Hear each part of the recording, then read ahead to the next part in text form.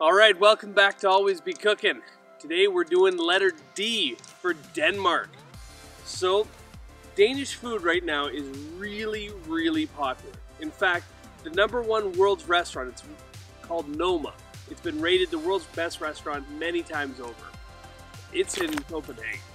And so right now, if you want to learn any style of cooking that's new to you, well, Danish is what's hot right now. So what I made was SMØRREBRØD,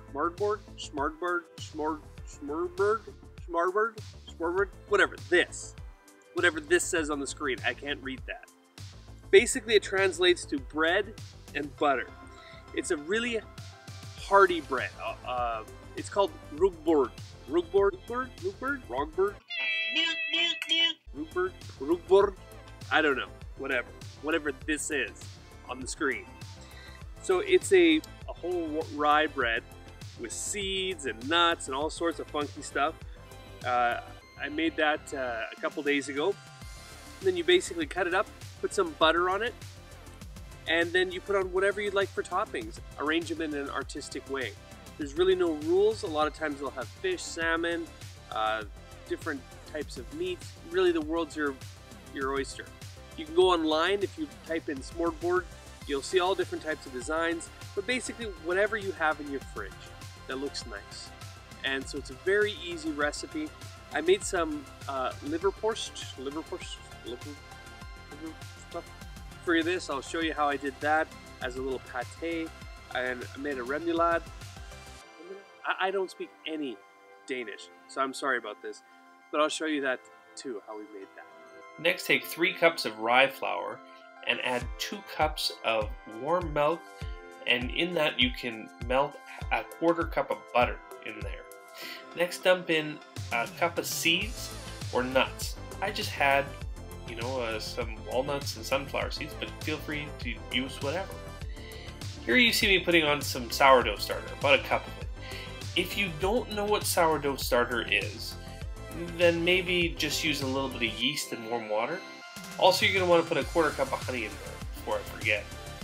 So if you can make your own sourdough starter, I recommend that. It tastes better. If not, just use a little bit of yeast, maybe a teaspoon, and some warm water. So after that, let it rise. If it's a sourdough, you'll have to let it rise for at least 12 hours or more. If you're using yeast, just wait till it doubles in size. So whether it's sourdough or active dry yeast, you're just looking for it to double in size. Put it in a bread pan and let it rise until it's doubled in size again. And let it bake at 325 for 1 hour. Okay, now we're gonna make our liverpost, anyway, I can't pronounce it.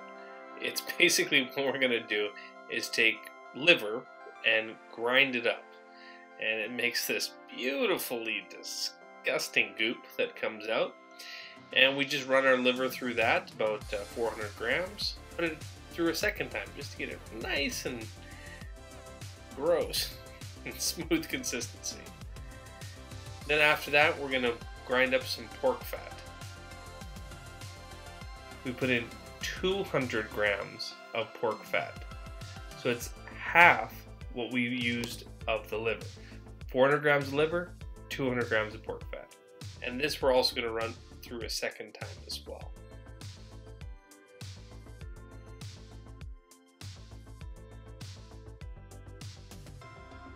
After that, put it in a blender with some dill, an onion.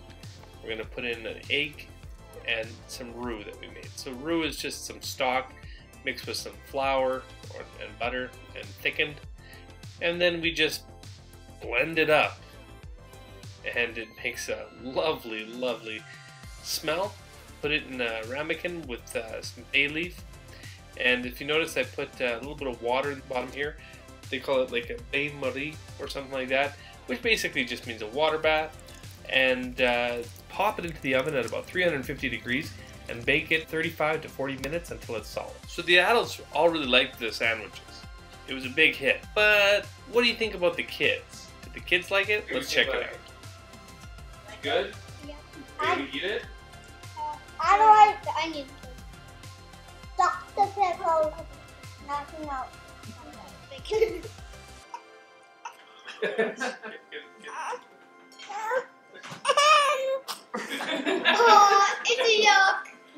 it yuck? Yeah, you like it. I like it. What do you think? Okay. It's the yuck for me. So the kids hated it. So we're gonna give them 0.5 rubber duckies. Not even a whole one. We're gonna give them 0.5 for the simple fact that they put it in their mouth. At least they tried it. Thanks for joining us again at Always Be Cooking. Next week we're gonna do letter E. E for Ethiopia. Today we're starting with the letter A, doing the letter B, letter C, letter D, E. E for or Eritrea. There's a whole thing there. We'll talk about that next week. Make sure you don't miss it. Remember to like, subscribe, smash that like button if you loved it. And we'll see you next time. Yeah. Okay. So Gus, you Definitely ruin it. All right. Oh my goodness, get out of here. We could do that as a blooper or something.